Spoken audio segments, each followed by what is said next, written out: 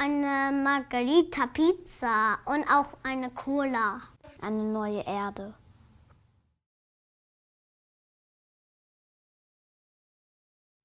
Assalamu alaikum, liebe Geschwister. Hallo. Salam. Hallo Kinder. Hallo. Salam alaikum. Hallo. Hallo. Salam alaikum. Salam. Hallo. Hallo.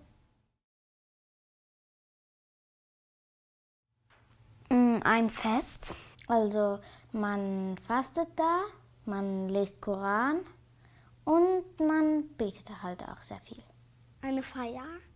Ein Monat, in dem man fastet oder auch an die Menschen gedenkt oder halt an die Menschen denkt, die zum Beispiel keine Eltern haben oder die sind sehr arm oder die haben kein Essen. Schön. Nach der Nacht, wir essen unser Essen. Man fastet in Ramadan, man betet in Ramadan und man liest Koran viel in Ramadan.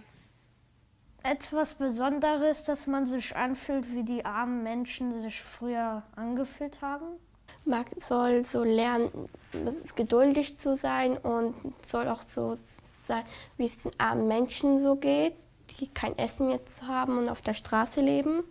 Da fastet man halt, damit man weiß, wie sich die armen Leute fühlen, die auf der Straße leben und nicht so viel Geld haben. Das Essen und die Geschenke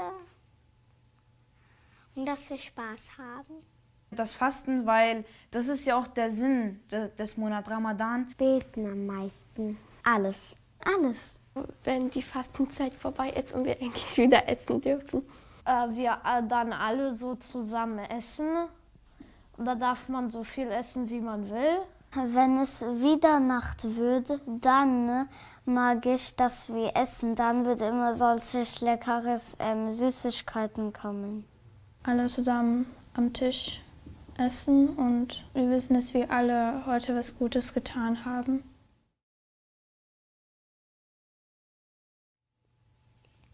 Anderen zu helfen und nett zu sein. Lernen, wie man zum Beispiel in eine Suche geht mit den Freunden, sehr lange nicht essen. Dann sagen uns die Armen, es ist kein Problem, wenn wir kein Essen essen. Also aus dem Monat lernen wir, wie sich die armen Leute auf der Straße fühlen, die nicht viel Geld haben. Und dass man schätzen soll, was man hat, weil man hat ja nicht so viel. Manche, die arm haben, nicht so viel zu essen. Und wenn sie etwas haben, dann schätzen sie es sehr. Und wir sollen das halt auch. Wir lernen, dass das Essen nicht etwas ist, das es immer gibt. Also lernen, dass wir mehr dankbar dafür sein sollen. Man lernt, geduldig zu sein. Wie die Menschen sich früher angefühlt haben. Wir lernen daraus, dass wir immer nicht alles bekommen, was wir wollen und dass wir auch mal an die armen Menschen, zum Beispiel in Jemen und so, gedenken.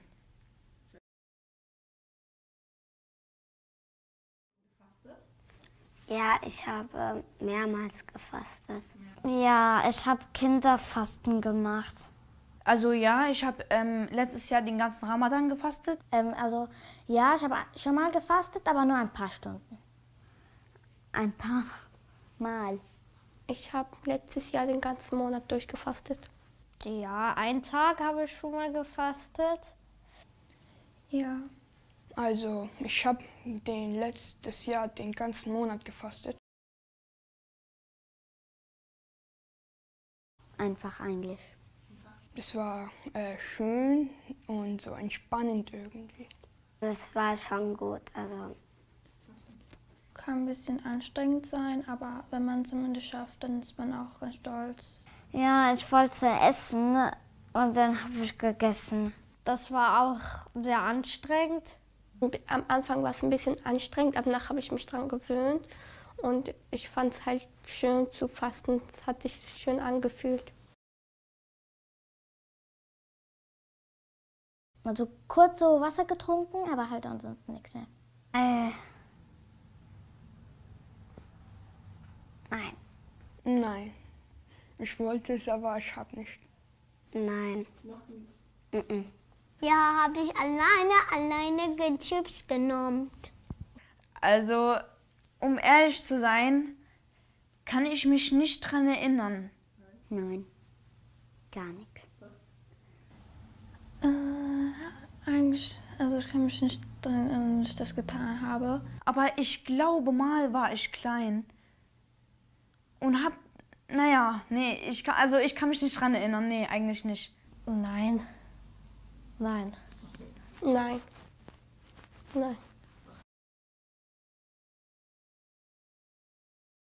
Dass nichts Schlimmes passiert. Und dass unser Leben ganz gut bleibt. Und dass wir gut leben. Ich wünsche mir, dass Corona weggeht. Gott, gib von mir eine Flugzeuglego. Eine neue Erde. Findest du unsere Erde schlecht? Nein, ich will einfach eine neue Erde. Wenn diese Erde zerstört würde, dann können wir in diese andere Erde gehen. Endlich nur schnell größer sein. Geld.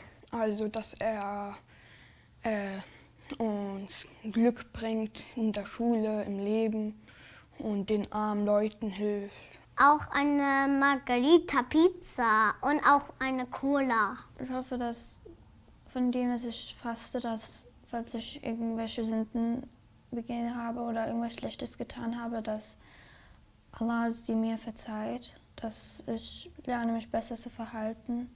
Dass die armen Menschen, dass die dann nicht mehr so arm werden. Segen und dass er mich auf den richtigen Weg leitet, weil wir wissen ja alle nicht, ob wir jetzt auf dem richtigen Weg sind oder nicht, aber inshallah wird uns Allah auf den richtigen Weg leiten und inshallah uns weiterbilden, beziehungsweise wir uns beide bilden. Mehr Gesundheit und dass Corona weggeht. Dass ich es schaffe, Ramadan durchzufasten, dass ich es nicht aufgebe und so. Hausgemachtes Döner. Pizza. Suppe, Wassermelone. Manchmal in Ramadan macht meine Mutter auch Biryani, also mit gekochten Eiern. Und das finde ich natürlich sehr lecker. Timmen, also Reis und Kebab und Salat.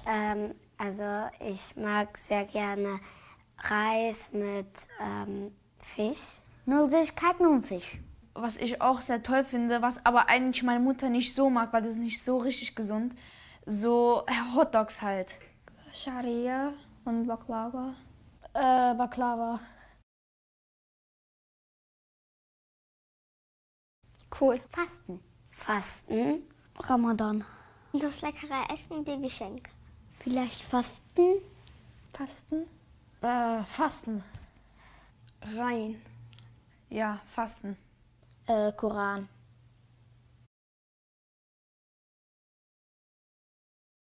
Ramadan Karim. Ein schönes Fest. Ramadan Karim. Ramadan Karim. Ramadan Karim. Ramadan Karim. Ich wünsche euch einen schönen Ramadan mit viel Gesundheit und mit viel Glück. Ramadan Karim. Ramadan Karim. Einen schönen Ramadan. Ich wünsche euch auch ein schönes Mittagessen. Ramadan Karim. Ramadan Karim.